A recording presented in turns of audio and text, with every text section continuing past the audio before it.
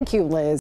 New at 9, heavy rain in the mountains last night caused nearly 24 mudslides along Highway 82, which remains closed in both directions 24 hours later. Fox 31's Nate Belt joins us with the latest.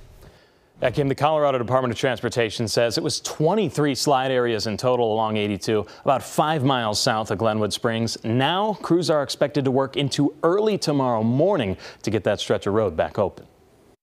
It was a 3/4 of a mile stretch of highway there. Nearly a mile of highway completely buried due to multiple mudslides. Bringing 4 feet of debris, mud, rock down onto the highway. Lisa Schwantes with CDOT shared these photos of the slides. 11 cars were stuck, but no one was injured, although everyone was forced to leave their cars behind overnight. We were forced to leave them there because of the danger of the continuing rain. Each car has since been recovered thanks to efforts from cleanup crews to first stop rainwater from piling up. They were able to dig a trench through there.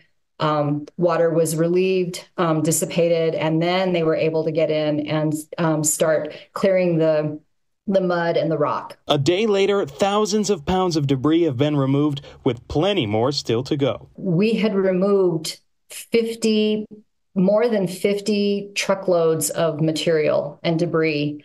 And guess what? We're going to be working through the night.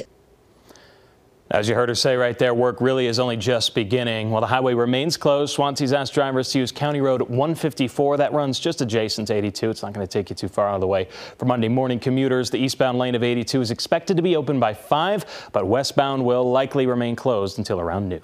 In studio, Nate Belt, Fox 31.